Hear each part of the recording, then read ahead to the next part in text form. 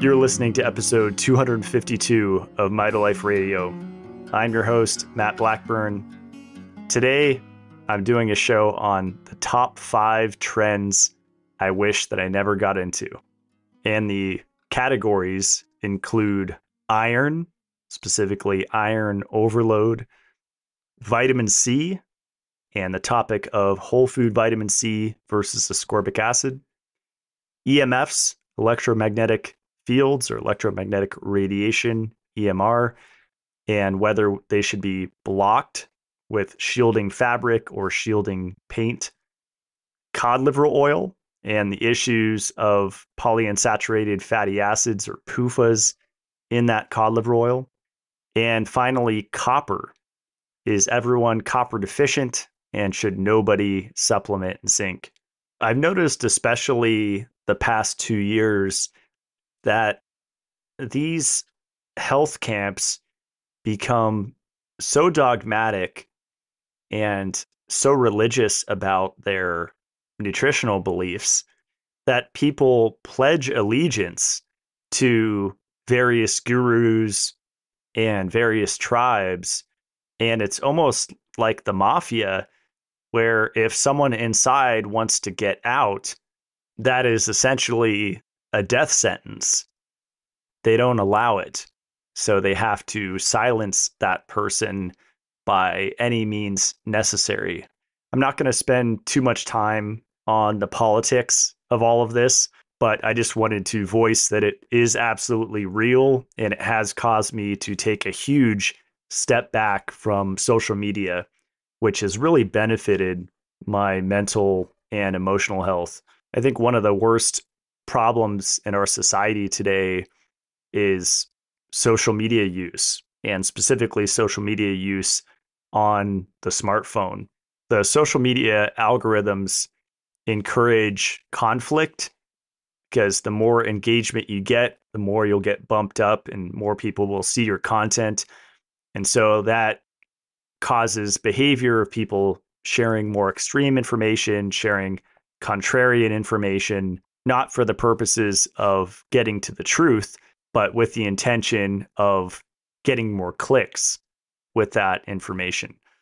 And in the last couple of years, I've seen people get a lot of their health information from these twerking, dancing, reel videos. That was really the moment for me when the alarm bells started going off, to see that it was more about entertainment and engagement than it was about actually getting truthful information out there.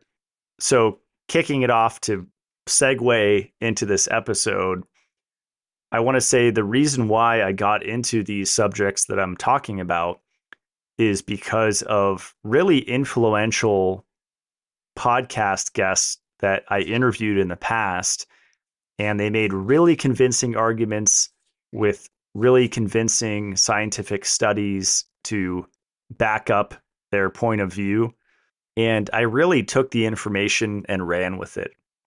If I get inspired from a podcast guest that I interview, I take the information and I actually apply it to my life to the fullest extent possible to see if it's actually real. And so I did that with the topics that I'm going to talk about. And short term, I seem to experience tremendous benefit. But the thing is, when you make almost any change, you'll feel that you're experiencing a benefit. A lot of people know this with a vegan diet or a raw vegan diet. At first, you feel on top of the world, and that makes you want to scream on the mountaintops that everybody should be vegan or raw vegan because of how you're feeling in that moment. I know because I was there, I wore the t-shirt. But if you take that too far and stay on that path too long, then your teeth fall out. And we saw this time and time again with people in that field having extreme dental issues, not to mention muscular weakness, frailty issues. Common criticism that I receive is, you said that you felt so good after blood donation. And I did, but I didn't feel good after the second blood donation. And there was a good time period in between them. I didn't do them right in a row.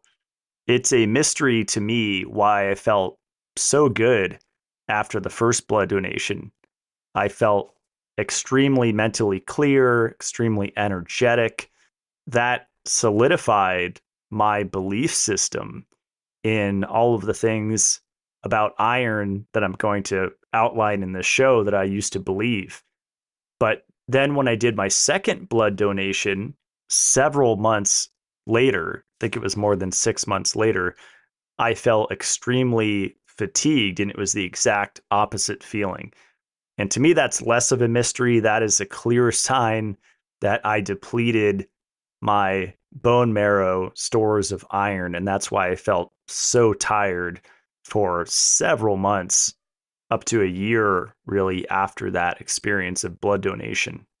So, for those of you that just started listening to my podcast, just started following my work, then you'll be really confused, and this will all sound like extraterrestrial foreign language to you.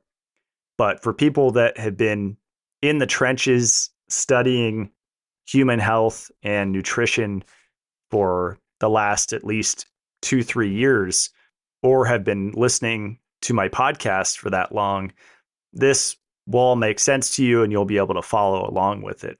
So that's enough prefacing the discussion. Going to jump in here with iron, and specifically the topic of iron overload. Now, this is something that I wasn't introduced to on the podcast, contrary to what many people may think. I was introduced to the concept of iron overload very shortly after I started studying human health, which was the beginning of 2010. And one of my teachers or gurus back then would quote verbatim, "The entire planet has iron poisoning." And the idea behind that, the supportive reasoning, is that acid rain, that is rain that's been acidified more than it normally is because of industrial processes, liberates excess iron from the earth. And that ends up in our water supply, our food supply, and ultimately gets lodged and trapped in the human body, and it can't get out. And then I had heard it from a few other educators that I was listening to at the time, and started researching it on my own, off and on, over the years.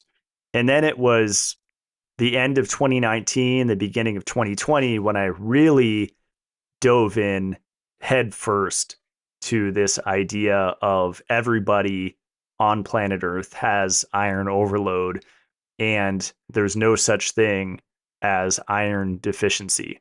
And when I take a step back and think about that ridiculous statement, you tell that to a medical doctor, and most will probably look at you like you're on hallucinogenic mushrooms. And in my opinion, that's the correct response, because it's so ridiculous and it's so extreme and it's so false. The truth is that both iron deficiency and iron overload exist simultaneously on the same planet. Some people have too much iron and some people have too little. Now, what's really argued about in the natural health space is what percentage of people are iron deficient and what percentage of people are iron overloaded. My response is really, who cares? Because what matters is the person that the practitioner is working with in front of them. It's not we're trying to figure out the average percentage on planet Earth. I really think that's a non-issue. And I think that's part of the neuroses of being obsessed with social media and researching to an unhealthy degree, is where we get caught up on these percentages. Now I'm going to start breaking down these common arguments that have now gone mainstream. I'm going to start with the easiest one to deconstruct. We only need 1 to 2 milligrams of iron from food every day. This is parroted and has been parroted by many health practitioners over the last 2 to 3 years, over and over and over again, where it's become like a mantra. Now, what's dangerous about this statement is we need to consume 10 to 20 milligrams of iron a day to absorb 1 to 2 milligrams from that. If you go and tell someone we only need 1 to 2 milligrams of iron from food every day, and you leave out that absorption factor part of the conversation, then you're going to have people walking around trying to get 1 to 2 milligrams of iron from food every day, which you'd really have to be a raw vegan, almost a fruitarian, to achieve that in actuality. So this might sound like alien language to people that haven't been studying this, but we have this RES system, the reticuloendothelial system, and this is our iron recycling system. And the messaging goes that 25 milligrams of iron is released every day from this system. Therefore, we're getting iron every day and we never need to ingest it. The reality is we need that iron from the RES system, but we also need the 1 to 2 milligrams of absorbed iron from our diet every day. It's not just one or the other, it's both. I really like the book by Dr. Carl C. Pfeiffer called Zinc and Other Micronutrients. In that book, it says 90% of dietary iron intake remains unabsorbed, never even entering the blood. Now, people with this iron overload mentality would say, well, where does it go then? It gets stuck in the tissues and stored. No, the reality is unabsorbed iron is managed by enterocytes. Those cells become engorged with iron, they die, they drop off, and are excreted in feces. And then the plot thickens, and the safety system that is built into the human body shows itself even more with this heme versus non-heme subject. Most of the iron that we consume is in the non-heme form. 85 to 90% of it is non-heme, which is tightly regulated by the body's iron stores. And that's what the study from Bothwell et al. 1979 says. Says the absorption of heme iron is only modestly influenced by iron status, whereas the absorption of non-heme iron is tightly regulated by iron stores. In English, that means that if the body has too much iron, it's going to absorb even less of it. So whether it's 2% absorption or 20% absorption or anywhere in between, that's determined by your iron status. So it should be a relief to know that the body regulates itself. The average total dietary iron absorption by men is about 6%, and women in their childbearing years goes up to 13%. And that's Charlton and Bothwell, 1983. So that higher iron absorption by women in their childbearing years, that's due to their lower iron stores to compensate for the losses of iron associated with menstruation. So to tell these women, like they've been told, that they only need 1 to 2 milligrams of iron from food every day is really dangerous advice, when in fact, non-pregnant women need 18 milligrams of iron a day, and pregnant women need 27 milligrams of iron a day, at least. One of the people that is referenced often in this subject of iron overload is Robert Crichton. Now, Robert Crichton is a biochemist, and he focuses largely on the biochemistry of iron. So we got the book. It was a couple $100. It's called Iron Metabolism: From Molecular Mechanisms to Clinical Consequences, because I wanted to see the source. I wanted to read it in his words, not what somebody else said that he said. So there's this marker called serum ferritin. So ferritin is a protein that contains iron, and when it's measured in the blood, That's to assess whether you have too little or too much iron. Now, where this has been spun by the spin doctors is that it's not an accurate measure of iron deficiency. And the reason for that is because it's what's called an acute phase reactant, which means that it responds to inflammation. So somebody with high C-reactive protein, high alpha 1 acid glycoprotein called AGP levels, high interleukin 6, yeah, serum ferritin will be artificially elevated, and so it can't be relied upon as a standalone marker of iron status. But going back to that book I mentioned by Robert Crichton, he says, quote, "The tissue iron load can be estimated by determining serum ferritin levels by chemical analysis of liver iron or by measuring liver iron and cardiac iron by non-invasive methods." A point that is commonly made in this iron overload group is that the iron isn't in the blood, it's stored in the tissues. And the only way to determine that, how bad the situation is with a full iron panel. And while it is helpful to look at transferrin saturation, serum iron, all of the different markers related to iron metabolism, of course, more data is great. But when they say that, and in the same breath say that serum ferritin is an inaccurate marker of tissue iron stores, that is just flat out false, according to the very man that they quote so much. And I'll give some other quotes here.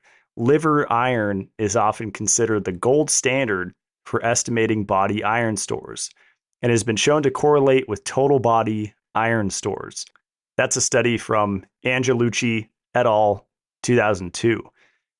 The liver accounts for approximately 70 to 80% of the total body iron stored in iron overloaded patients. So important to note, is not saying that 80% of the iron is stored in the tissues throughout the body, nor does he say that ferritin should be called errortin because it's a useless marker. Now I believe that the acute phase reactant properties of ferritin is a smoke and mirrors thing. It's to get you to ignore these facts, and they are facts that Robert Crichton shares, like this one.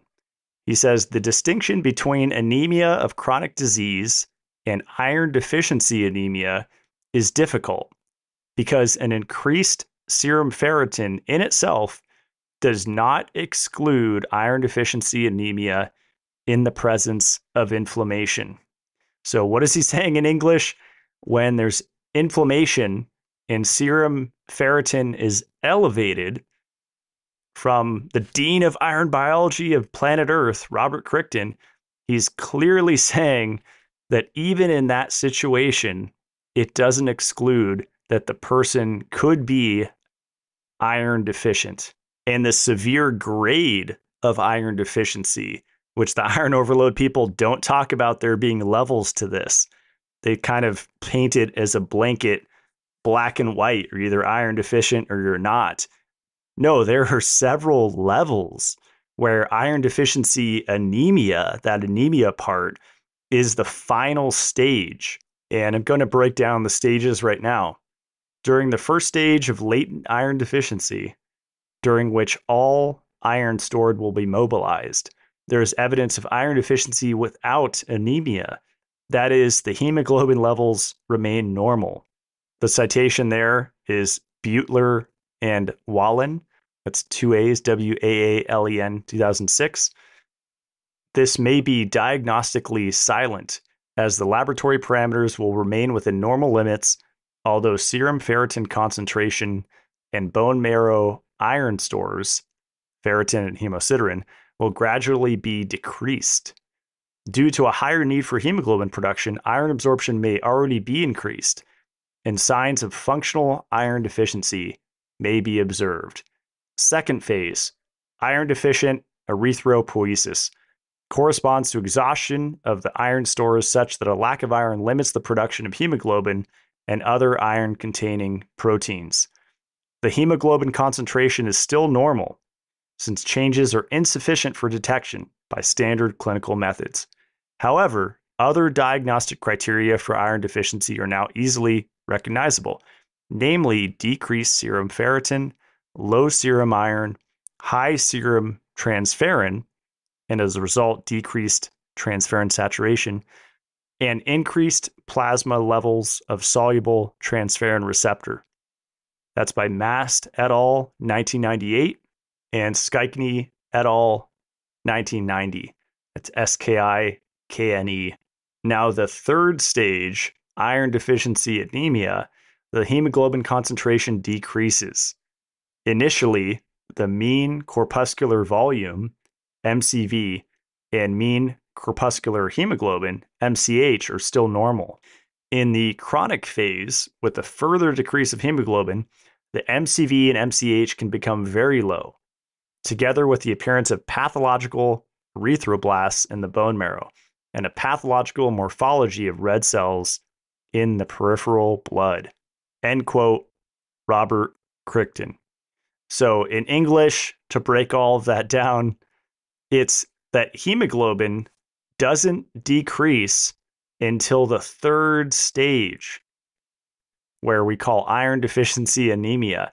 The first phase and the second phase, where so many people are being told by practitioners now to go and donate blood when their hemoglobin looks normal, but they're actually in a state of iron deficiency. I believe that's what happened with my second blood donation. I was iron deficient. My hemoglobin was normal, so they let me donate blood. And I believe that pushed me further. I suspect I was already in the first or second phase due to being mostly plant-based for the first 30 years of my life into that potentially third stage of iron deficiency anemia, judging by my extreme fatigue. Another part in the book, quote, the single best measure to assess iron stores non-invasively is the serum ferrin concentration. Another quote from Robert Crichton, in normal human subjects, some 25% of total body iron, 800 to 1,000 milligrams, is present in the storage forms, mostly as ferritin. Last quote, which I found interesting, a serum ferritin value below 10 to 15 grams per liter is diagnostic of virtual absence of iron stores. The only known conditions that lower the serum ferritin concentration independently of iron deficiency are hypothyroidism and vitamin C deficiency, but these conditions rarely cause problems in the clinical diagnosis. This is the final quote I'll share from Robert Crichton, and these should be bombshells if you're in or have been in the iron overload cult. Quote, the key factor in iron metabolism is that we only absorb 1 to 2 milligrams per day and can eliminate 1 to 2 milligrams per day. So we walk a tight rope, absorb too much, and we become iron loaded. Too little, and we become anemic. As you can see, this topic is so nuanced, and a lot of the facts that I just shared are ignored, censored, and suppressed. And I know because I was sharing these last year and people did not want to hear it because they spent a lot of money to get a certification with a certain protocol. And then they learned that a lot of it was half truths. And so they feel cheated. It's like people that got their college degree and they're not making money off of that degree and they're in debt several thousands of dollars. And then to further the pain, a lot of what they were taught was just incorrect. That's a hard pill to swallow. And like Neo in the Matrix, they will resist it. It will cause nausea and they won't want to believe the truth. And that's what I've seen with this whole subject of iron. What it is people choosing credibility over helping people. And it's really sad because people are getting hurt, especially women, with this information. And when I realized that I was wrong, I immediately put out content countering it with a point of view that was really censored. So last September of 2022, I interviewed Caitlin Hartigan that created the Iron Protocol. And she's seen hundreds of people that were damaged from the advice of these practitioners saying to donate blood when they were actually iron deficient. And as I mentioned, with those phases of iron deficiency, they had no clue because their iron overload guru didn't tell them that there are these 3 stages of iron deficiency, and anemia is only one of them. So if your head is spinning with a lot of this information, highly recommend going to my YouTube channel. That's where a lot of the older podcasts are archived, and search Mitolife Radio, Caitlin Hartigan, and listen to that show because I think it's broken down so eloquently, and it might be easier to understand than all of these truth bombs that I'm throwing out there with the Robert Crichton quotes. But as a teaser, I can share some of the highlights from that show because I take notes every time I record a podcast so I can reference it later. And here are some of the notes from that show: that ferritin lower than 30 is clinical absolute iron deficiency. I asked her about hereditary hemochromatosis, and she said that she's homozygous gene mutation for hereditary hemochromatosis, and she's been taking iron at that point for 3 years. Now it'd be 4 years, and has had 3 transfusions. And she says 90% of people with hemochromatosis don't develop iron overload. She said that most people that are iron deficient are meat eaters, going back to that heme versus non-heme iron. That's contrary to what you would imagine. She said anemia doesn't occur until 180 biochemical processes are dampened or shut down, and that anemia and iron deficiency are 2 different things. And that's a big thing that we highlighted in that show because that's a common misconception. Just because you're not anemic, it doesn't mean that you aren't iron deficient. Before I move on to the next topic, I want to share my experience with getting my highly sensitive C-reactive protein, often abbreviated HSCRP, tested, which is a marker for inflammation throughout the body. And for years, I was hovering at a level around 10. And at the same time, I was tracking my ferritin. So going back to what I was talking about with ferritin being an acute phase reactant that rises under inflammation, I was obviously inflamed because my HSCRP was at a 10 for 7 years. And I believe that's because I neglected going to the dentist, which is another popular message. Some people go as far as to say we don't even need to brush our teeth, which is really insane, or use toothpaste. So I stopped neglecting going to the dentist. I went and had a cleaning, took care of a few cavities that had been there for years and years, at least 7 years. And my HSCRP fell from a 10 down to 0.5. And my ferritin went from 71 when I was at a 10 with HSCRP, 71, that is nanograms per milliliter, down to 64 once the inflammation was resolved. So that's a tiny drop of only 7 nanograms per milliliter. And I imagine my ferritin to go down to the 20s based on what I had been taught for the last few years, that it rises dramatically under inflammation. That wasn't dramatic at all. That was such a small drop. And what I like about Caitlin's point of view in the Iron Protocol is in the show, we talked about ideal lab values. and where those come from. Because a lot of people glorify these lab tests and use them to organize their supplements and their lifestyle. But she was saying it's glorifying averages with outliers getting taken out. So it doesn't apply to everybody. And looking at my ferritin being 64, according to her protocol, that could be low based on how I feel. And judging by 3 decades of not eating a lot of red meat and zero shellfish or oysters or anything that would bump up my iron, makes sense. And according to my gene mutations, I do have the H6-3D variant in the hemochromatosis HFE gene, and yet my ferritin is relatively low. So a common theme that I'm going to talk about in this show is the fear that spread around these really essential nutrients.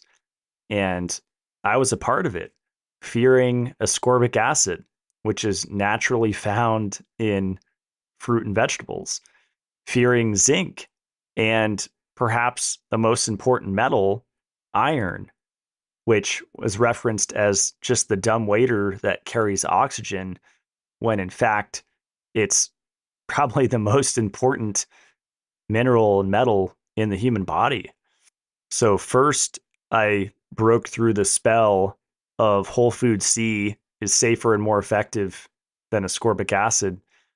And then shortly after that, I broke through the spell that everybody's iron overloaded and nobody's iron deficient. And I just kept going down the list. And I'm not going to talk about it in this show, but one of the latest fear things the last year is vitamin A overload or vitamin A toxicity. It's always these fear campaigns going back to looking for clicks and engagement to grow their business. Once I dropped the fear mentality and looked at nutrition from a more balanced perspective, immediately I had a stress reduction effect.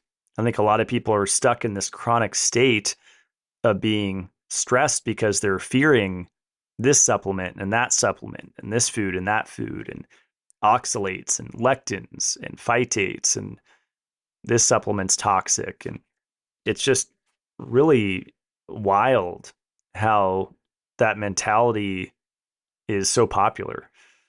Last thing I'll say on the iron topic as it relates to deficiency, which doesn't get as much airtime as iron overload. Fluoroquinolones chelate iron, not just the popular copper and magnesium, but they also chelate iron. A lot of people have taken fluoroquinolones. I had a show on that about getting floxed and the damage that that causes. I talked to a guy recently here in Idaho that had chronic stomach ulcers. And from what I understand, that's a really common issue that I hear about. And that depletes iron. So we're talking about bleeding in the stomach and intestines. That's not just a woman issue. Men bleed too, even though they're not in battle. We have all of these things causing it. One of the first subjects I got into when I started studying human health was parasites, parasitic infection. And I plan to have a whole show on that, but that's a huge cause of iron deficiency. 700 million people have hookworm. Even before I started this podcast, one of the mantras that I memorized was that there's no physiological mechanism to get rid of excess iron except for menstrual bleeding in women. And that couldn't be further from the truth. There's a huge laundry list of causes that can cause iron deficiency in both men and women. I'll wrap this up by saying that the iron overload information is not completely useless. If someone truly has excess iron and iron overload, then this information is great and blood donation is great.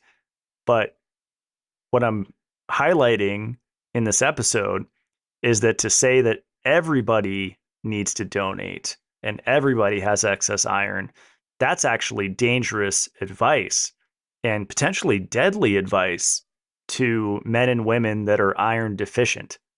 So now switching gears to vitamin C, the topic is whole food vitamin C versus ascorbic acid.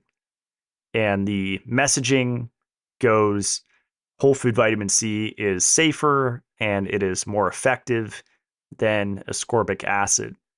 And furthermore, the messaging goes that ascorbic acid is harmful and it depletes copper and screws up ceruloplasmin, which ceruloplasmin is a protein made in the liver that carries copper throughout the body. What I didn't learn about is that high ceruloplasmin levels play a role in the development of schizophrenia by exacerbating dopaminergic dysregulation. It's also involved in OCD, obsessive compulsive disorder, and other mental neurodegenerative issues. And on the topic of schizophrenia, I found a really interesting article called Vitamin Therapy in Schizophrenia by Leonard John Hoffer, MD, PhD. And it reads, ascorbic acid deficiency is well known in chronic schizophrenia and regrettably is not a relic of the past, having been observed in approximately 1/3 of the patients in a modern British mental hospital. This high prevalence of ascorbic acid deficiency is not surprising, for people with schizophrenia commonly forego fresh fruits and vegetables in favor of cigarette smoking, a practice which increases the ascorbic acid requirement. It goes on to say the acute phase metabolic response to an inflammatory disease increases metabolic clearance of ascorbic acid and reduces its plasma concentration, sometimes to undetectable levels. So having broke the spell that I was under with all these different belief systems about all these vital nutrients, it made me revisit orthomolecular medicine and the groundbreaking work that was done by Abram Hoffer, Linus Pauling, and other legends that used megavitamin therapy to see dramatic, sometimes immediate turnarounds in a lot of neurological disorders, but all sorts of chronic conditions. I'd imagine that supplementing ascorbic acid improves schizophrenia because it's affecting ceruloplasmin. So it's actually a good thing.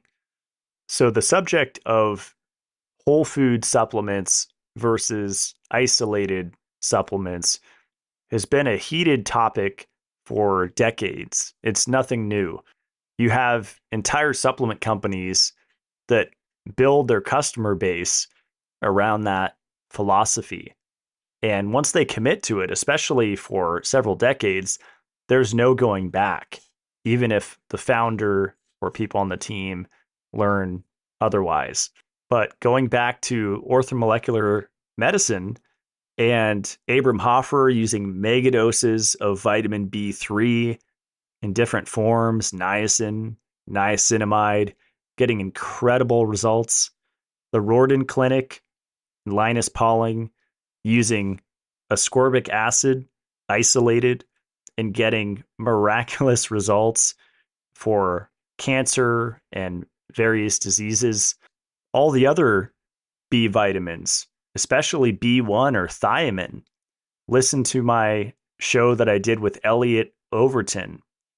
He has a company where he sells various forms of vitamin B1 and does lectures around the world talking about megavitamin therapy using thiamine.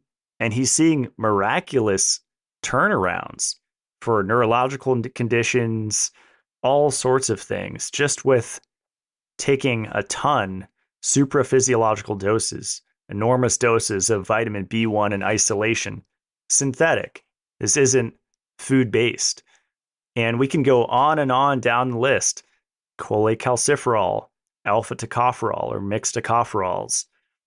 Vitamin K2 is MK4 or MK7.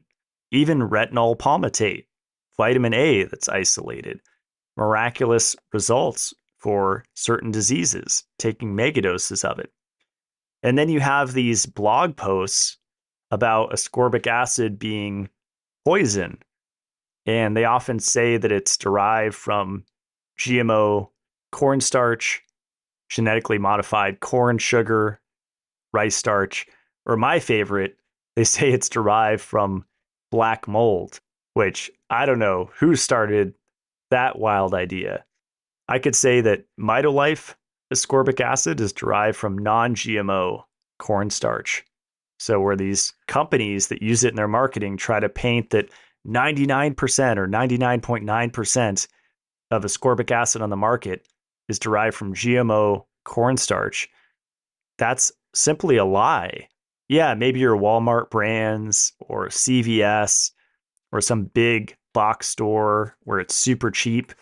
Yeah, it's probably derived from that because to be that cheap, it has to be derived from something that doesn't cost a lot. But to say that it's all of it or most of it, that's just flat out a lie. And these companies use it to sell their whole food vitamin C product. And full disclosure, as of recording this show, I still have a whole food C product because I came out with it because I believed in it at the time. And I still believe it's beneficial just as eating an apple or an orange or a mango is beneficial. There are a lot of compounds in there that support human health.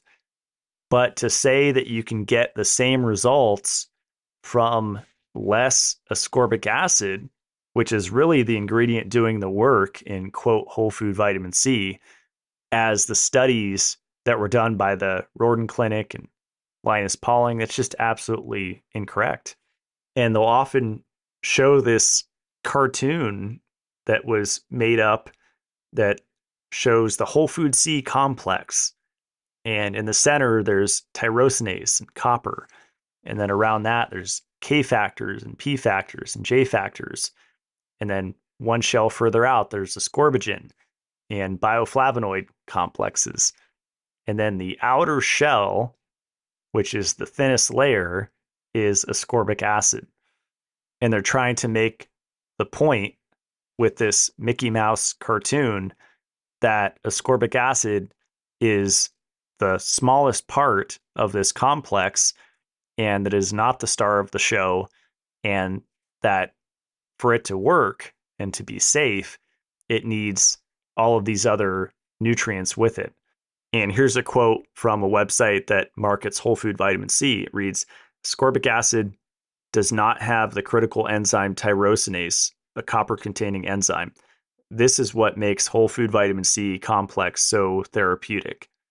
Well, if that's true, then what about all these thousands of studies that used ascorbic acid in isolation without tyrosinase and saw huge benefits and reversals in disease states? There's over 60,000 clinical studies on vitamin C, and they're using ascorbic acid. They're not using this fairy tale whole food vitamin C complex. So if they don't have you convinced with all the stuff I just talked about, then there's the scary processing of ascorbic acid. As the owner of Mitolife, a supplement company, I can say that the processes are standardized. It's not like the Wild West where you can cook up vitamin C in a dark alley or in your basement and then have a supplement company and pawn that off as a supplement. As I said before, there are definitely cheaper grades and cheaper companies that market to people that are really on a shoestring budget and are buying cheap supplements filled with fillers and excipients. But as far as sketchy practices in the industry, there are what's called FDA audits, and they don't give a heads up. They don't send an email that they're on their way. They just show up randomly, knock on the door of a facility, and then for several days walk around scrutinizing with a fine-tooth comb how that contract manufacturer is operating, encapsulating the product, storing the product, transporting the product. The whole process is looked at under a microscope. And a lot of people don't know that. And that's where you could fall for these blogs where they make the processing sound super scary and sketchy when in fact it's all regulated and tightly controlled. If you want to dive deeper into this topic, check out my episode from 7 months ago. It's titled, Is Whole Food Vitamin C Better Than Ascorbic Acid? It's episode 196. Instead of going to blog posts, I suggest you guys go over to PubMed and type in ascorbic acid and look at all the research that's been done on its benefits. I have a study here from 2007. It's called Effect of Vitamin C on Blood Glucose, Serum Lipids, and Serum Insulin in Type 2 Diabetic Patients. The study had 84 patients in Iran use either 500 milligrams of ascorbic acid or 1,000 milligrams. And it's interesting, they found that the lower dose, which by some would be considered a normal dose or maybe even a high dose, the 500 milligrams did not produce any significant change in their LDL, their hemoglobin A1C, their serum insulin, their fasting blood glucose. But when they took enough, the 1,000 milligram dose for 6 weeks, they saw a significant reduction in all of those markers. One of the light bulbs came on for me when I started thinking about chlorinated pools. And I grew up with one of those old school above ground chlorinated pools with the little duck floating around, spreading chlorine throughout the water. And I was dosed on that significantly for my entire childhood. At least the first 20 years of my life, I was dosing probably daily with chlorine. And that's a known toxin. Breathing chlorine gas, like in a jacuzzi that I spent a lot of time in growing up, that's corrosive to mucous membranes.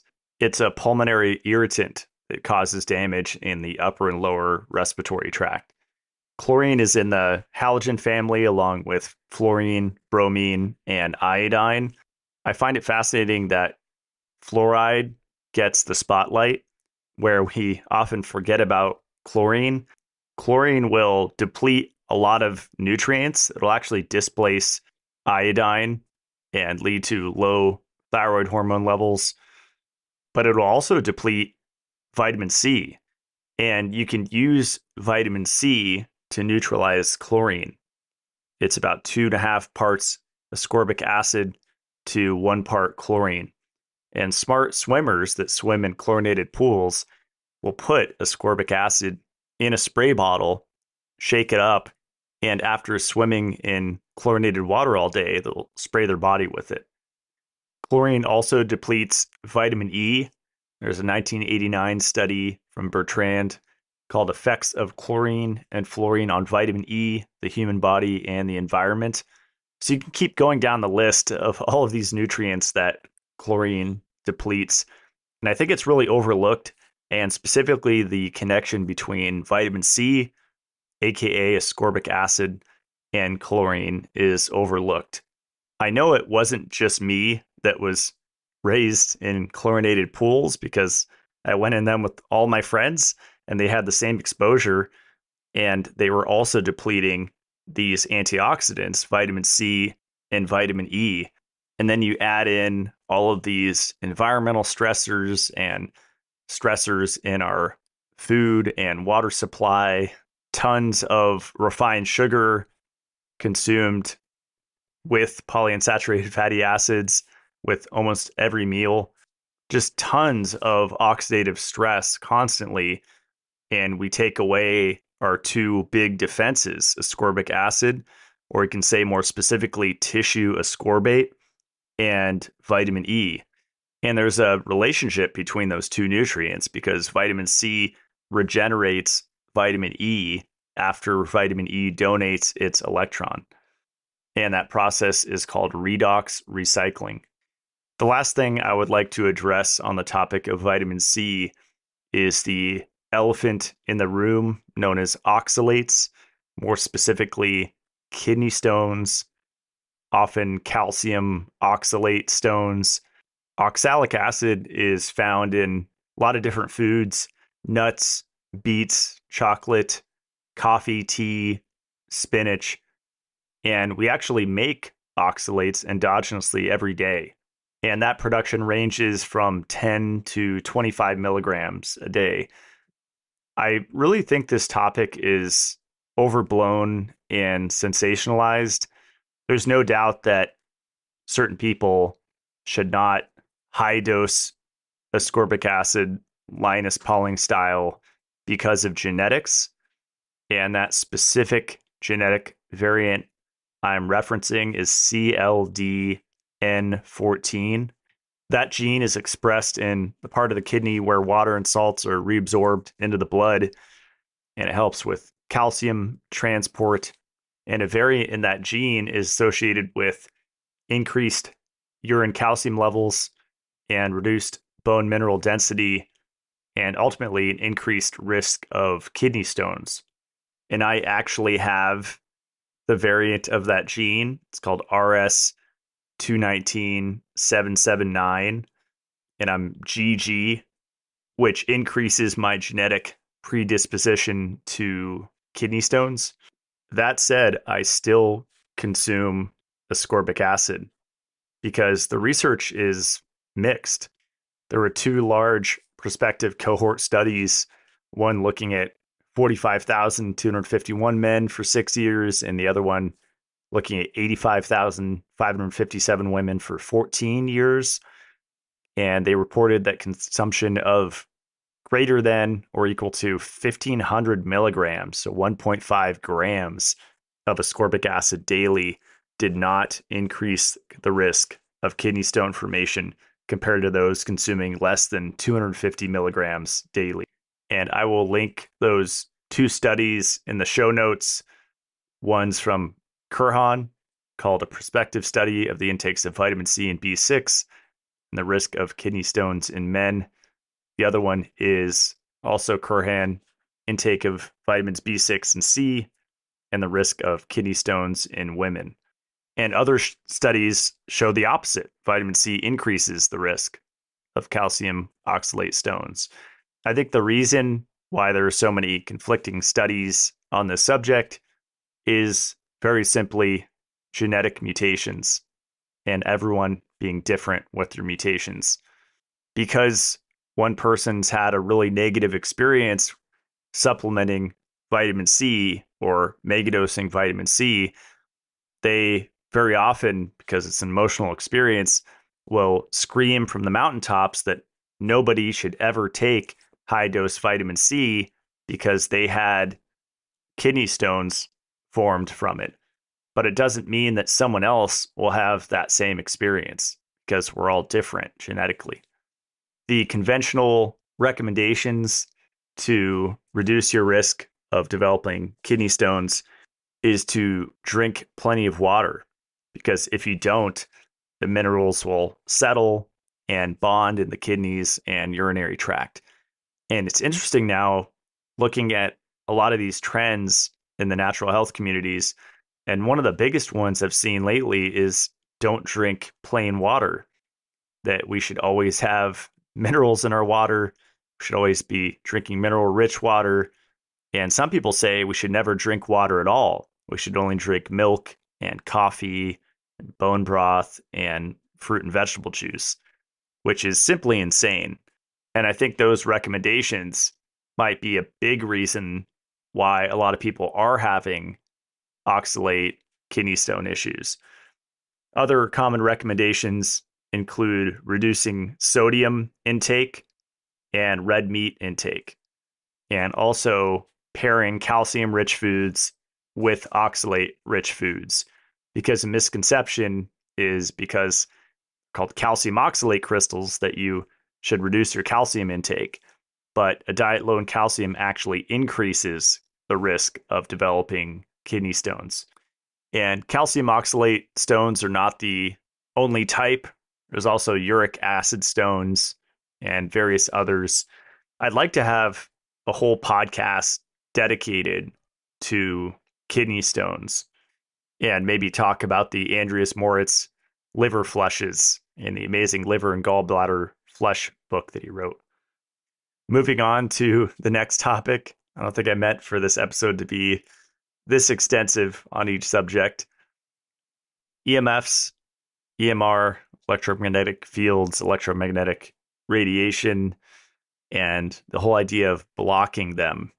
I've experimented quite extensively for the past 14 years inside the home and outside the home at, say, hotel rooms with various different mitigation techniques and combinations, not taking anyone's word as gospel and believing it, but actually going out there and experimenting and trying it out for myself.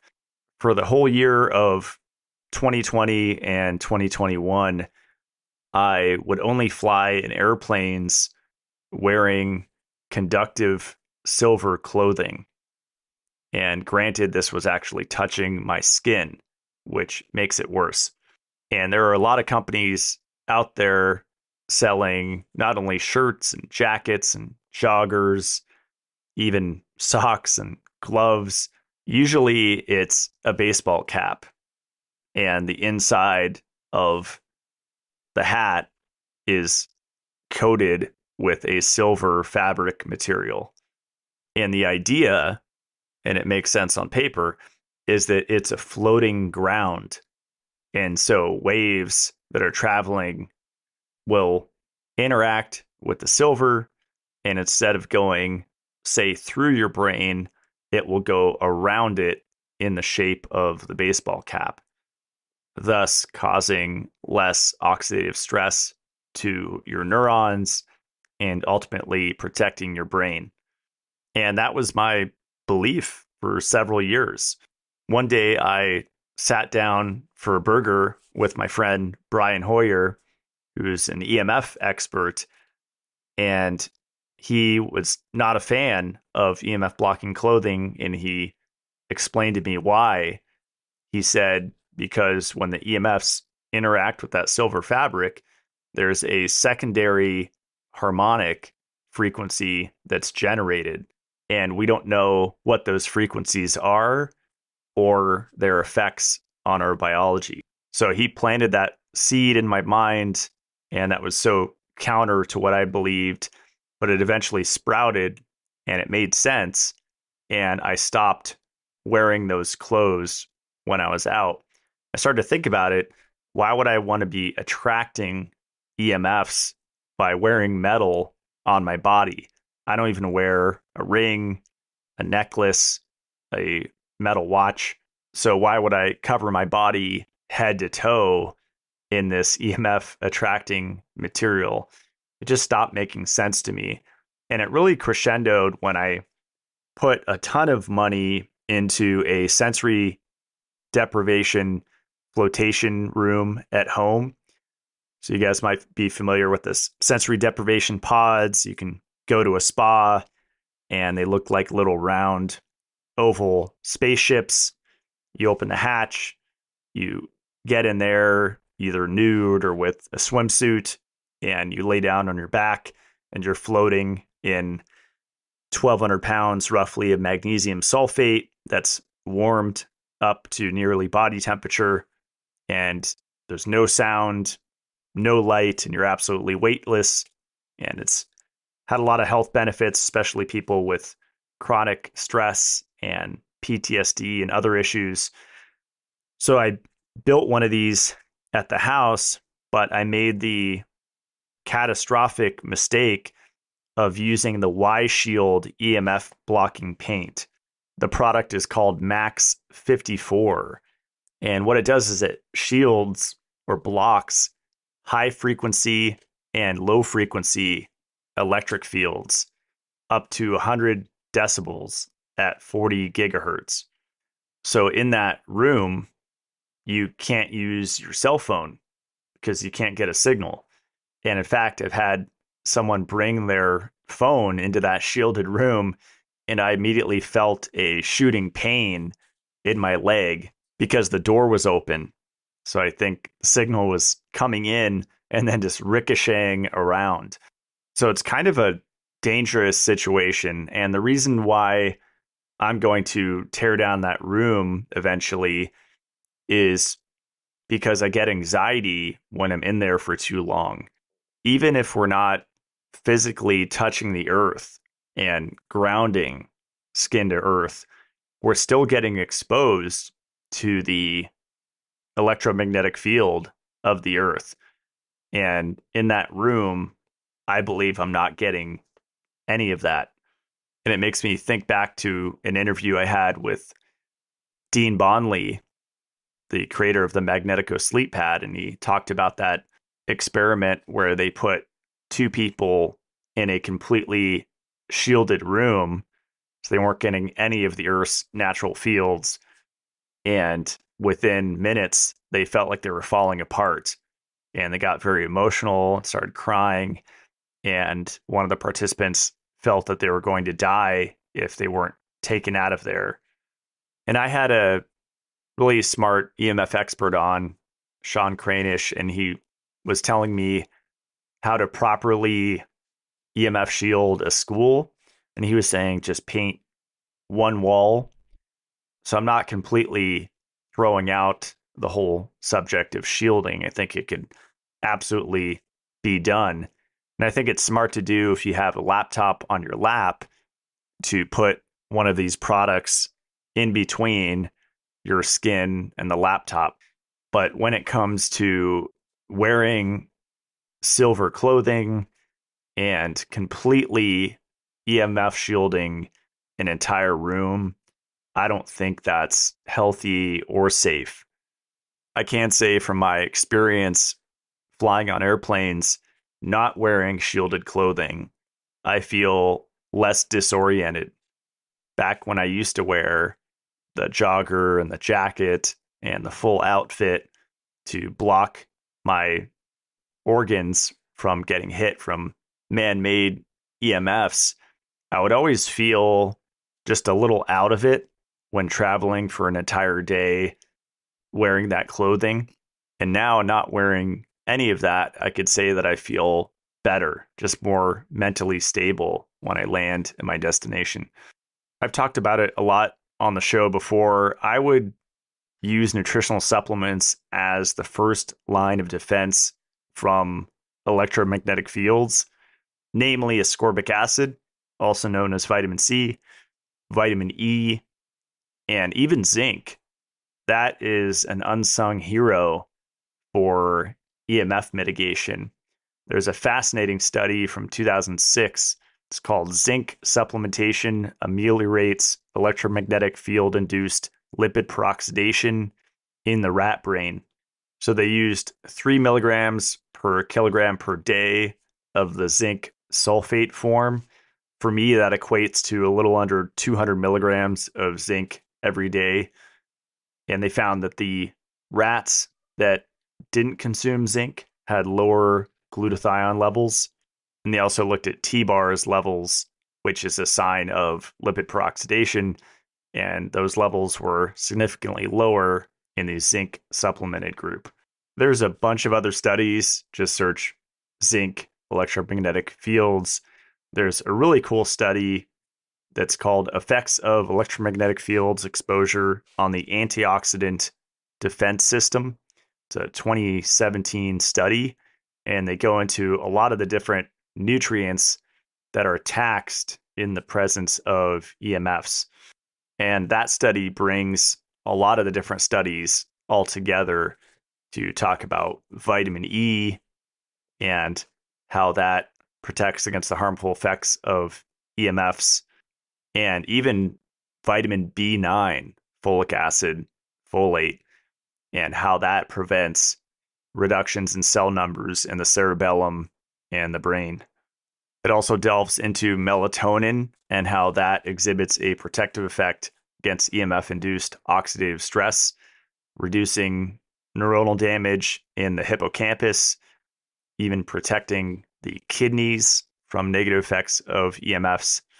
I think it's common knowledge now that magnesium is a natural calcium channel blocker, which is one of the numerous effects that EMF causes by opening up the voltage gated calcium channels. It also mentions vitamin A, of which I'm a huge fan, and that protects cellular membranes from oxidative stress. My favorite source of that is Rosita cod liver oil. The study also mentions selenium. There's a huge list of nutrients that help protect us against EMFs. That's the best place to start. So vitamin C, vitamin E, vitamin A, magnesium, zinc, selenium. I would start there before trying to block EMFs. So the next health trend I wish I never got into is cod liver oil being toxic. I used to put cod liver oil in the same category as fish oil because of the polyunsaturated fatty acid, otherwise known as PUFA content. And there are studies looking at a high intake of polyunsaturated fatty acids, different metals like aluminum or iron, and O-estrogen coming together to form these age spots. But I dove deeper into it and found that vitamin A actually protects against lipofuscin accumulation, just like vitamin E does. And vitamin A is built into cod liver oil. So there's a big difference between someone supplementing fish oil with a vitamin A deficiency and a vitamin E deficiency versus someone taking cod liver oil and a high quality vitamin E supplement that contains mixed tocopherols. I was hesitant to supplement cod liver oil for years. And then I experienced a really cold winter where I just wasn't adapting. I felt like the cold was super harsh. So I experimented with supplementing cod liver oil because I read that the Vikings used it to withstand and thrive in really harsh winters. So when I experiment and I started slugging it back straight from the bottle, the Rosita liquid cod liver oil.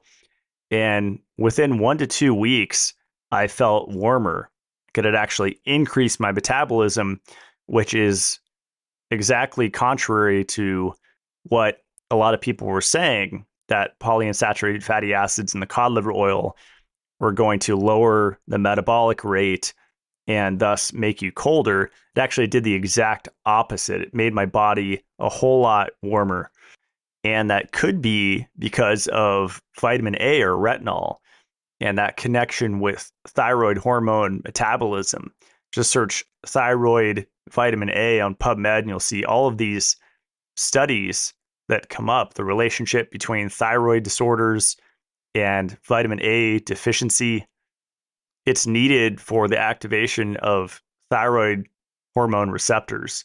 And if you're one of the people that is a poor converter of plant-based vitamin A, like beta carotene, which I consumed a lot of growing up and in my vegan days, to provitamin A, to real vitamin A, then you're going to be deficient. And judging by a childhood with a lot of acne and eczema and rashes and all sorts of skin issues, what do they give people with those issues? Synthetic vitamin A, it's called. It's a retinoid medication for cystic acne. But if I just would have taken cod liver oil while I was growing up, then not only would my skin have been clearer, but I would have had healthier organs and healthier mitochondria. So from 2020 through 2021, what I noticed is I was in an echo chamber online with the health community, and everyone was just saying the same thing.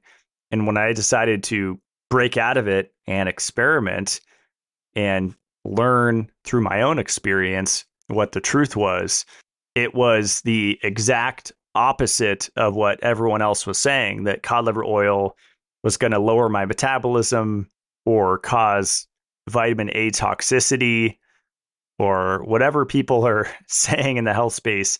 I decided to just ignore all of that and just try it. And I always encourage you guys to do the same thing. Don't get scared into not trying something. Because all the time I'll read these scare articles about various supplements, and then I hear or talk to someone firsthand that their life actually completely turned around for the better by taking that exact, quote, toxic supplement. I think currently the big ones getting demonized are vitamin B6 and iron.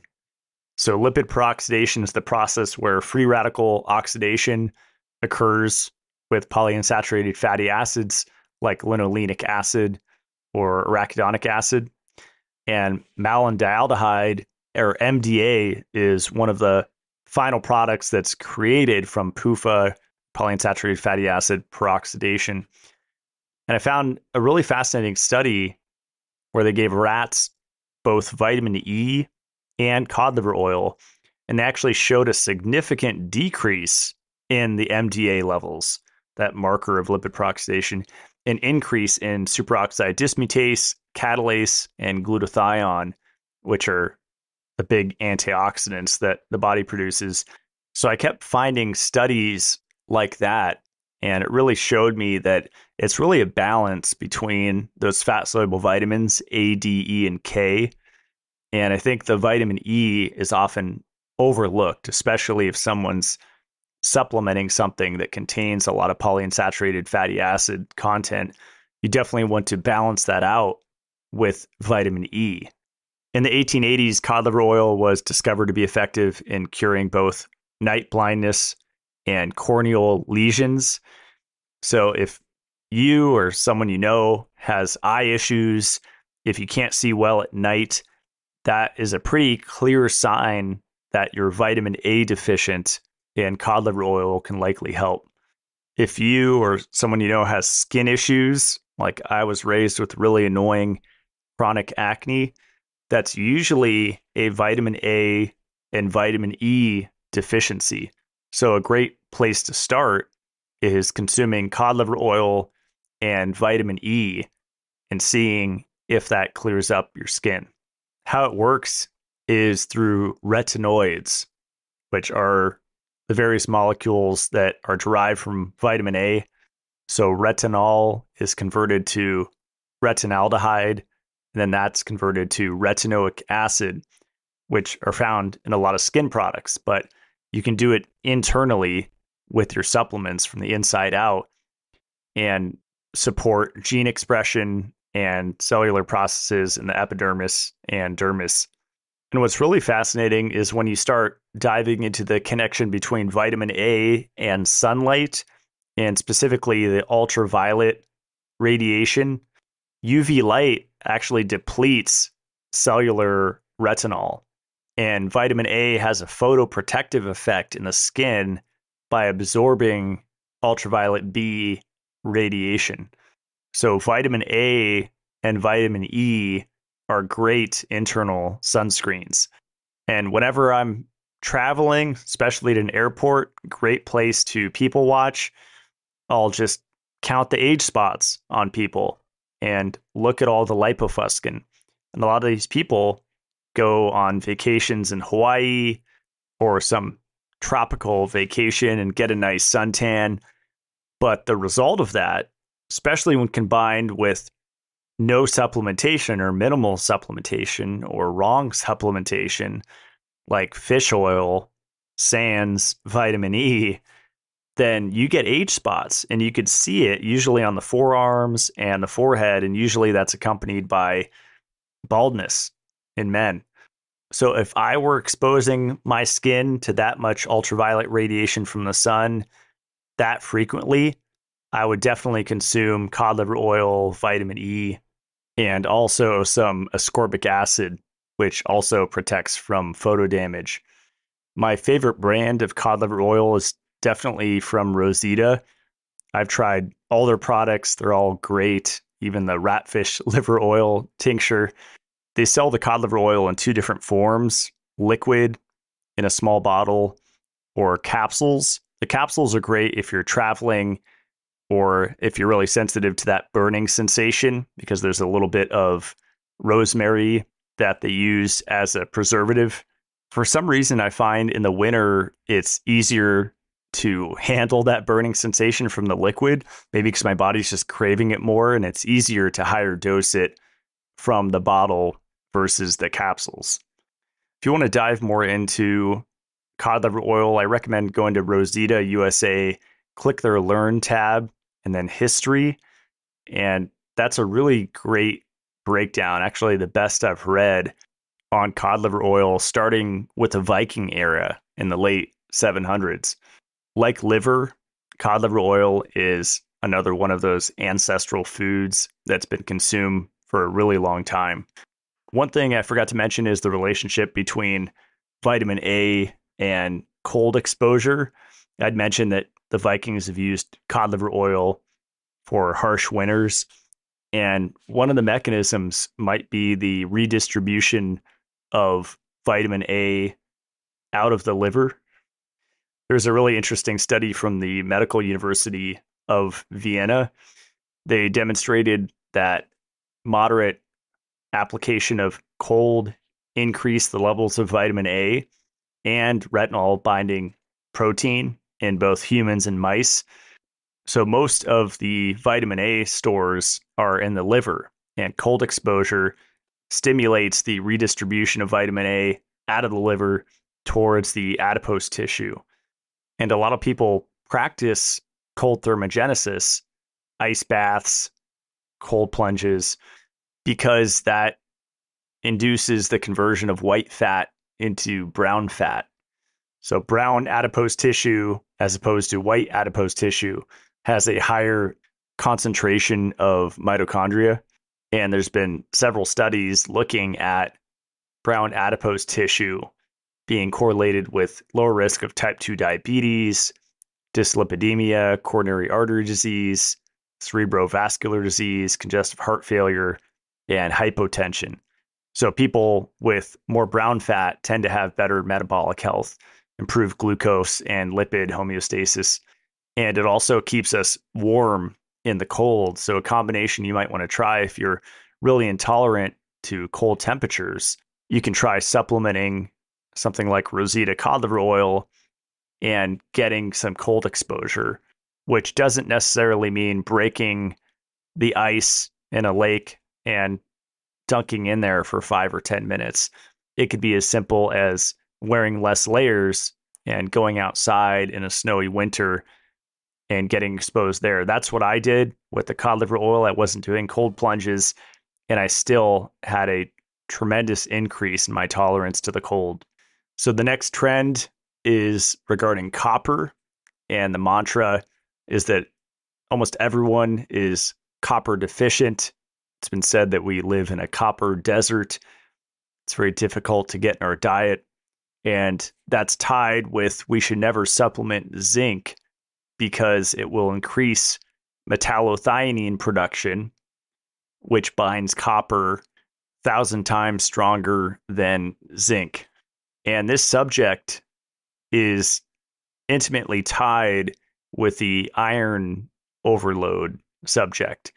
And that's because the ferrooxidase protein ceruloplasmin plays a part in regulating iron metabolism. And in that school of thought, anything that can potentially disrupt ceruloplasmin, ascorbic acid, or zinc should be avoided like the plague. And I lived this philosophy for 2 years. I didn't supplement any zinc or ascorbic acid. And the end result of that is that I got a pretty bad case of COVID. With everything that I do, I should have bounced back in a few days, but instead it took me about a week, and I was really down and out and couldn't really function. So for the past year, I've been diving into the literature on the benefits of ascorbic acid and the benefits of zinc, and bringing people on the podcast, HTMA practitioners, hair tissue mineral analysis. I finally did my first one and saw, like most people, I had a inverted zinc to copper ratio. And so talking to really smart experts in that field, Clark Engelbert first, and then more recently, Robert Seelig, that have worked with a lot of clients and have firsthand experience helping people heal from copper overload or copper toxicity. It all started to make sense for me. And one thing I kept thinking about is I grew up not really enjoying meat. If I ate meat, it was like chicken nuggets from McDonald's. I didn't eat a lot of even burgers. I just didn't care for red meat. So it's safe to say for the first 3 decades of my life, I wasn't eating much red meat at all. And what is red meat a main source of? Zinc. I ate 0 oysters for the first 30 years or so of my life, so I wasn't getting zinc there either, or beef liver. And then I look at the copper intake, and from a mostly vegetarian, then vegan and raw vegan diet, I was probably getting loaded with copper. And then I started to look at the symptoms related to copper toxicity, and it's a huge list: acne, fatigue, insomnia, anxiety. A lot of these things I've dealt with off and on. And if you actually go to drlwilson.com, he has a really great write-up, a lot of good articles actually, but the articles on copper and copper imbalance are a really good read.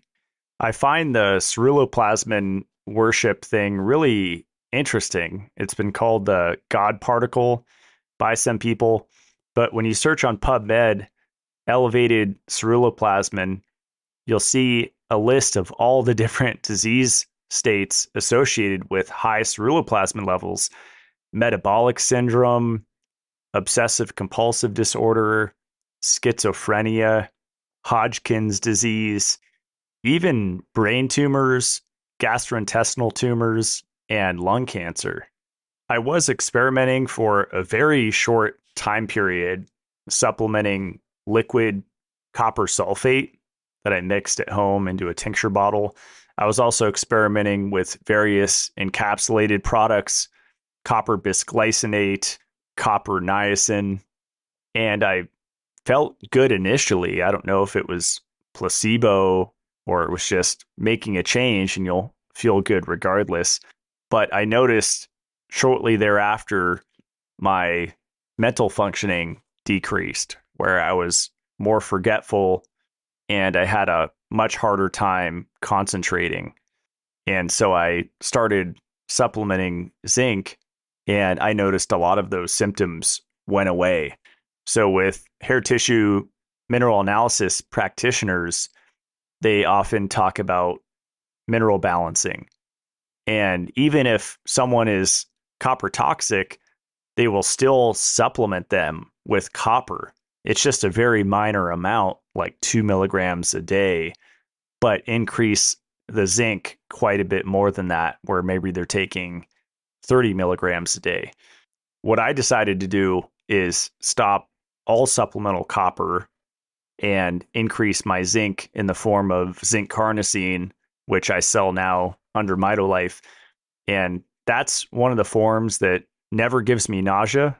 I've taken other forms of zinc, zinc citrate, and I noticed that they kind of give me an upset stomach. I never get that effect from zinc carnosine, even taking it on an empty stomach. And now that I'm supplementing zinc and ascorbic acid, even small amounts of ascorbic acid, I do feel that my immune system is more resilient. If I feel like I'm coming down with something, it passes overnight and I'll wake up the next morning feeling great. Where in the past, when I was against ascorbic acid and zinc, it would take me so much longer to recover. I'm going to share some interesting copper quotes that I have in my notes that I've accumulated since November of 2022.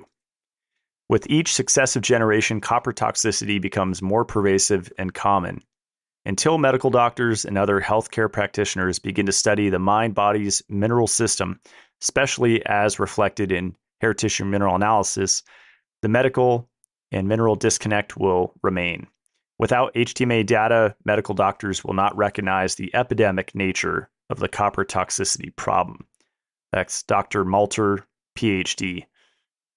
Here's another one. A copper level exceeding 2.5 milligrams per 100 grams of hair is considered elevated. In the absence of external contamination, such as would result from daily swimming in pools or daily work in a copper mine, elevated hair copper has been proven to be a clinically meaningful screening test for copper toxicity. Here's one by Dr. Lawrence Wilson. In our experience, HTMA is the best method to detect copper imbalances. The hair mineral test can detect not only copper excess and copper deficiency, but copper biounavailability too. Hair is not a primary site of copper deposition. However, if one knows how to interpret the hair analysis, one can often rapidly and non-invasively assess copper status. For those that are not familiar, I've been mentioning HTMA, hair tissue mineral analysis, quite a bit. What that entails is you take a clipping of hair and basically you're sent a little piece of paper that you fold and put on the table, and you put just enough hair where it tips the scale and you have enough hair to send into the lab. You mail it in. They essentially burn the hair. It emits different frequencies. And from that, you get a report sent to you that looks at all of your macrominerals and trace minerals and the ratios between them. And from that, you can assess a lot about your hormonal status, which nutrients you're deficient in, which nutrients you have too much of. I love that it's non-invasive. There's no needles involved, and it's a proven science. And the practitioners that use this with their clients, among other tests, get tremendous results. Now, what I learned recently that blew my mind is the relationship between copper and bile, which is a fluid made by the liver and stored in the gallbladder. It helps break down fats so we can absorb fat-soluble vitamins.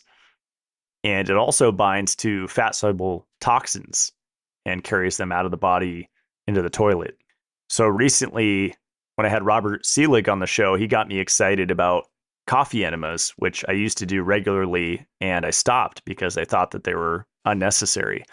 But now I know they're absolutely necessary, especially after finding this quote.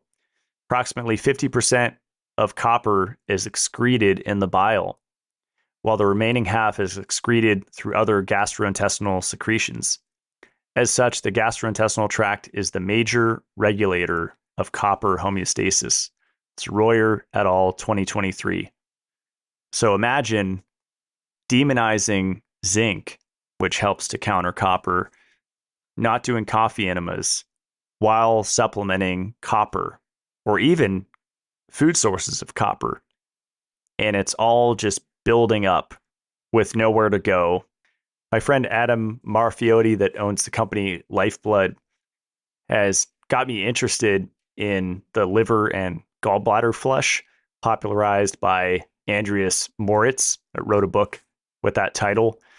And he talked quite a bit about bile and all of the different disease states that result from having insufficient bile. I'm going to read a few lines from Andreas Moritz's book. A healthy liver receives and filters 3 pints of blood per minute and produces 1 to 1.5 quarts of bile every day. This ensures that all the activities in the liver and in the rest of the body run smoothly and efficiently. Without sufficient bile, most commonly eaten foods remain undigested or partially digested. For example, to enable the small intestines to digest and absorb fat and calcium from the food you eat, the food must first combine with bile. When fat is not absorbed properly, it indicates that bile secretion is insufficient. The undigested fat remains in the intestinal tract. When undigested fat reaches the colon, along with other waste products, bacteria break down some of the fat into fatty acids or excrete it with the stool. Since fat is lighter than water, having fat in the stool may cause it to float. When fat is not absorbed, calcium is not absorbed either, leaving the blood in a deficit. the blood subsequently takes its extra calcium from the bones. Most bone density problems, like osteoporosis, actually arise from insufficient bile secretion and poor digestion of fats rather than from not consuming enough calcium. So the reason I'm spending so much time on this bile piece about copper toxicity is I want to provide solutions. I could spend this whole segment just talking about the research on copper toxicity and all of the various symptoms that go along with it and why the symptoms occur. I think that's less helpful than just giving you solutions, especially solutions that I've been experimenting with for the latter half of this year and getting tremendous improvements in my health. Andreas, that I just quoted, he focuses a lot on excreting stones with flushes, and I haven't gone down that rabbit hole yet. But just this bile piece and the effect that doing frequent coffee enemas has on bile secretion is huge if you suspect that you've been loading up on copper for most of your life, like myself. A lot of the nutrients that I've been talking about in this show that I used to demonize and that are still demonized have beneficial effects for diabetes and blood sugar regulation. A systematic review, meta-analysis, gave zinc supplements to 974 participants and found in less than 12 weeks, there was beneficial effects on fasting blood glucose, insulin resistance, and triglyceride levels. And if they kept up with supplementing zinc past the 12 weeks, the benefits expanded to improve their hemoglobin A1C, lowering total cholesterol and LDL levels. That's Pompano et al. 2021. And one of the major effects of having an inverted zinc to copper ratio, where you have too much copper, too little zinc, is weight gain and an inability to lose weight. One study found that copper levels are higher in circulation as well as in the adipose tissue and liver of obese patients. So I think this zinc deficiency, copper overload is often a missing piece for people that have a hard time losing weight. Some people might be listening to all of this and think that I want copper to be zero or that I'm implying that. I'm absolutely not. Copper's essential. It's a trace mineral involved in mitochondrial respiration, melanin production, wound healing, neurotransmitter synthesis. But the daily intake required is less than 2 milligrams a day, and that's very easy to get. The Mitolife beef liver that I sell, the desiccated beef liver, contains 0.5 milligram of copper in a serving. So depending on your target goal for copper intake every day, that could get you halfway there or a third of the way there or even a quarter of the way there. And then you add in all the other foods that you're consuming throughout the day, and it's very easy to get 2 milligrams of copper. Now, zinc, on the other hand, a lot harder to get. One study I found from Lowe et al., 1962, said that every doubling of zinc intake increases serum zinc concentration by only 6%. So even with my zinc carnosine supplement, 16 milligrams in a capsule is a pretty good dose, and that's of elemental zinc. So it's zinc bound to the amino acid carnosine, and from that complex, 16 milligrams of it is actual zinc. The rest is the amino acid carnosine that has awesome anti-glycation effects and blood sugar supporting effects and neuroprotective effects and all of these things that quote unquote non-essential amino acid does. But I was underdosing my own product for a while. I was just taking one a day. And it wasn't until I upped my dose to actually taking 3 or 4 at a time that I actually started to notice the effects. The better digestion, because we need zinc to make hydrochloric acid. And part of that could be carnosine's effects on protecting and healing the stomach lining. But the improved memory mood, my vision, skin health, all of these things that I started to notice improving only when I took more than the recommended serving of zinc every day. The recommended dietary allowance, the RDA for adults, is 11 milligrams a day for men and 8 milligrams for women. That's absolutely not enough to correct a lifetime of zinc deficiency.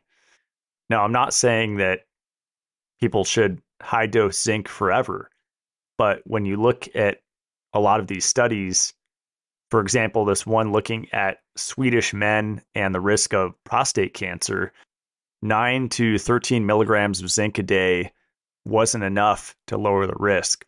But once they got up to 15 to 20 milligrams a day, then they saw a lower risk of prostate cancer mortality. But taking high dose over a prolonged period of time can increase the risk of prostate cancer. So I'm not saying that should megadose nonstop. And that's where the HTMA test really comes in. They recommend every 3 to 4 months, send in some hair, and you could start to see your trend of your ratios and which direction you're going. Megadosing is a really fascinating subject to me, and a lot of people know me as Mr. Megadose, and I get a lot of criticism for it. And the detractors say that there's never a useful case for megadosing. It's always dangerous. And they liken it to trying to take shortcuts with your health. They often say that slow and steady is a better way to heal. But if you have that belief system, you're contradicting decades of research that proves to the contrary that megadosing is harmful and or ineffective. There's the orthomolecular legends such as Abram Hoffer, Linus Pauling, Carl Pfeiffer. If you study their work, you'll see that they used megadoses with their patients and saw incredible, miraculous turnarounds. At some point, I should have a whole show just on megadosing alone, because there's a lot with that subject to expand on. If you want to dive deeper into this, I recommend listening to my show, especially the first one with Clark Engelbert. We talked about copper quite a bit. And also my show with Robert Seelig, especially if you suspect that you have a copper and zinc imbalance. I think it's really important to go and listen to those shows. As I've said before in previous solo shows, never be afraid to change your mind, even if the mob attacks you for it and you get ostracized from the cult, because helping other people and helping yourself is worth it. You never know who's on the fence that's stuck in these dogmatic ideas that I talked about in the show, and they're still dealing with chronic health conditions, and they're just pretending like they're not and almost hiding them from people. The interesting thing about the natural health community is that everyone has a sales pitch. If they're not selling supplements, they're selling a coaching program. Or if they're not selling that, they're just selling their ideas. And everyone pretends to have everything figured out and that you buy into their program. But the scary truth is that nobody has it figured out, because every person has blind spots, and people are absolutely confident of what they know until they get proven otherwise through their own experience, their own humbling experience. And that's one of the main reasons why I'm staying public and not going underground and remaining some connection to the natural health community. As the Joker said in The Dark Knight, it's not about money, it's about sending a message. And my message is that nobody has it figured out. You give me the smartest sounding, most articulate, guy using big words, rattling off studies off the top of his head. He'll still have blind spots and he'll still be dead wrong about several subjects. And yet people will follow that person. And if they say melatonin supplementation is bad, then the loyal listener will never take it and never experiment with it. And I really think that's a tragedy. We should always be experimenting and never follow anyone's program 100%. So there they are, the 5 health trends I wish I never got into. I will say, if you go back and listen to old episodes on this podcast, all of the topics that I just countered, you'll see me speaking in support of very passionately and enthusiastically. And I would say that there's truths in everything. And there are still truths in that information. Like there are still people on the planet that legitimately have hemochromatosis and iron overload. So that information can save their life. Or people with genetic defects and true copper deficiency. That information could be life-changing. But when I scan the latest podcasts and see the topics that are trending, it's a lot of the stuff that I addressed. It's everyone's iron overloaded, everyone's copper deficient, whole food vitamin C is better than ascorbic acid. And I see all of these things as booby traps now to avoid, because I've been on both sides of the argument and I know what the truth is. So if you want to check out my website, that's matt-blackburn.com. You can read about my CLF protocol, which I think is one of the more gentle protocols out there. Even if you just took a few things on there and ran with it, you would probably see some improvements in your health. I'm a little behind with updating that this year, so I'm going to work on that and add in new information that I've learned. If you click on shop, you can see all of my recommended products. These are things that I've used over the years and or am using currently that have helped me improve my health. And if someone happens to notice, I have Faraday bags on there from the company SLNT. I don't recommend those necessarily for EMF protection, but more for sensitive electronics. Maybe you have a Bitcoin external wallet, or you travel a lot and you don't want people stealing your information. Maybe you have electronics that you want to protect from a potential EMP, electromagnetic pulse, or a coronal mass ejection, or a solar flare. These things are all improbable, but possible. And then if you want to check out the Mitolife products, you can go to mitolife.co. Our 7-stage under-counter drinking water filter is selling really quickly. So we're working on restocking that, and that should be back within the next week. Some of the other products, including Dissolve It All and the shampoo, should also be back in stock soon. And I'm working on getting the vitamin E back in stock before Christmas. There are 2 new products I'm really excited about that should be released at the time of this podcast. If not, they'll be released by early next week. If you want to delve deeper into the stuff that I talk about, check out the Mitolife Academy on YouTube. It's $15 and you gain access to the past about 3 years of health content. So that's all. I have some exciting shows lined up to close out the year. See you guys next Friday. Stay supercharged.